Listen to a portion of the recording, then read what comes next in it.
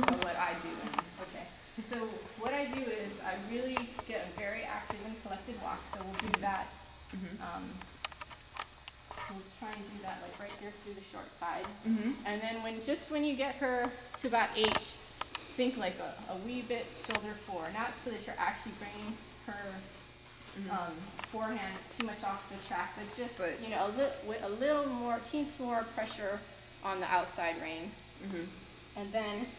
And you don't want her walk to be fast, but you don't want it to be slow either. So, but we'll work that over here. Okay. Then when we're ready, you're going to take both legs and you're going to kind of move them both back to here, so about there on both sides. And you're going to kind of feel slightly like you're sitting on your crotch a little because they're both back like that. Right. But just think, shoulders back like this, and then hopefully, you'll be like this when she does it. Gotcha.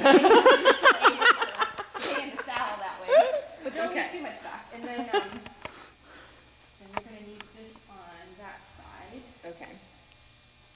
Okay, then now let's just on a circle practice the really collected walk that she's going to need to be able to do it. And then the clucking, she understands to do it in rhythm. So we'll do the clucking.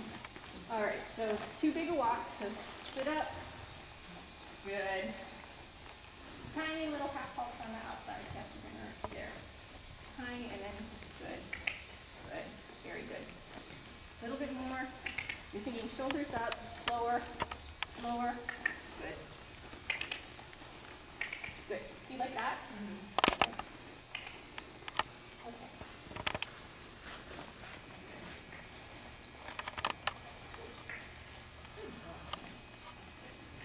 We're going to go and do it now. Don't let her get walk faster. Up, up. Good. Good. Good. Good. And put your hands forward. Yeah, there you go. Back. Okay. A little bit on the outside, so she's slightly flex to the outside. Okay, now put your legs back. Whoop. Good. She might back up. Yeah. Okay, give food. All right, we might have to do from the trot, actually. All right, we're going to do from the trot, I think. Okay. So from the trot, I think I was starting to collapse too. So stretch up and wait. And then it's the same, your legs back. But you're going to have to, she's going to want to like run through you instead of bending her hocks to do the half steps. To just try and think, not like pull back because then that'll really get fell or whatever. But you got to think, sit back, sit back, sit back. With your fingers with your core. Yes, and at the same time, pluck in the rhythm that you want. So maybe just do a little bit of collected trot before you ask. So like right here, do a smaller circle. Do like a 10-meter circle there. Slightly flex the outside. There. Straighten your shoulders, yeah. Good. Cluck. Good. Don't let her go forward. Okay, now ask. Good girl. Tell her good girl. She's like, oh. Okay, now walk again. Good. Okay, then come, like let her walk here, and then over here, bring her back up, and then just do that exact same exercise where you do kind of the collected trot in 10-meter, but a little bit flex to the outside so the shoulder is absolutely straight.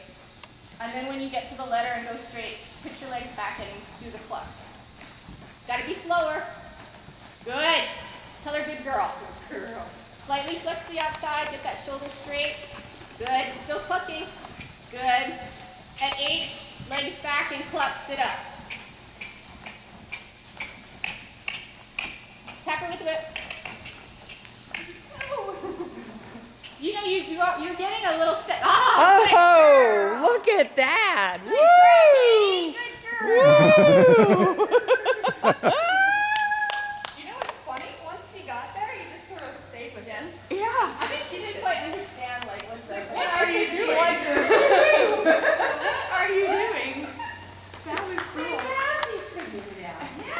Yeah. At this point in her life, she's like, I think you're hitting this button. Maybe you'll stop doing that if I do this. Oh, good girl. Wow. Good girl. Oh my goodness. She's like, well, hey. Did you know you were training a school master? She's not though. Not anybody could ride her. She's too much. Girl. That was fun. Yeah.